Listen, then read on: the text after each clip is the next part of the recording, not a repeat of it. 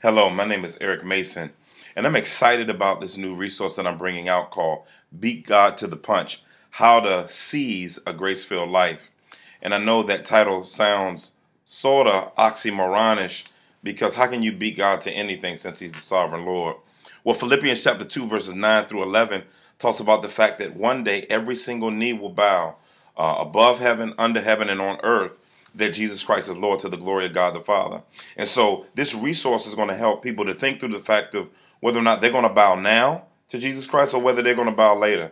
For those who know Jesus Christ as Savior, this resource will help them to recognize you need to bow in every single area of your life, setting aside Jesus as Lord in your heart.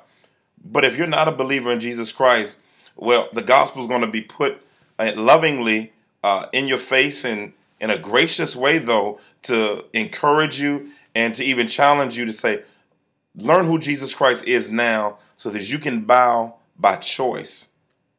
And when you bow by choice, you'll recognize it as a grace-filled experience that will phenomenally encourage and challenge your journey forever.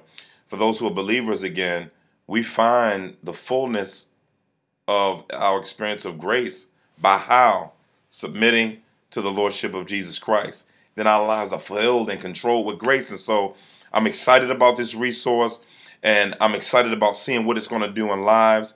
It's been working in me, and so I pray by God's grace that it be a work in you. God bless you. Take care. And hopefully soon you will be seeing my book, Beat God to the Punch: How to Seize a Grace-Filled Life, hitting stores pretty soon. God bless you. Take care. Bye-bye.